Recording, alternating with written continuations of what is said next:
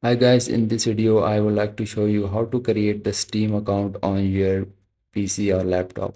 So first open up any browser and just search for the Steam on the Google, and here you are seeing the first website of this Steam. So you can just open this website.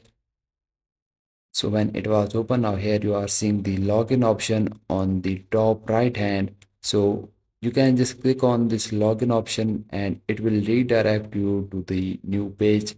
And here you can just a little scroll down and you will see the option to create an account. So you can just click on the create an account option.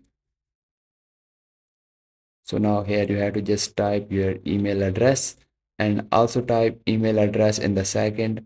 So after that, now you can also copy and paste your email on the first or second. So after that, now you can select your country and just click on this I'm not robot. And after just click on this, take this option of I am 13 years and just click on this continue, and here now you can go to your Gmail account you are given on your Steam account. So now you can open up your Gmail and then you can open up the email coming from the Steam. So you can just click on the Steam email and here just little scroll down and click on this verify my email address. So after that, now your email is verified and you can go to the where you creating an account. So here you can give your name, your nickname. So you can give here any name, your nickname, or any name you have the idea for it. So after giving it name, you can just give your password.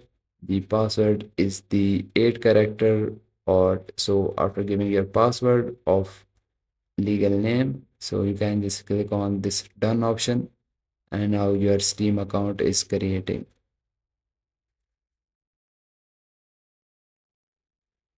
So it will take a little time. So now here you are seeing your Steam account is created. So guys, this is how you can create the Steam account on your PC or laptop.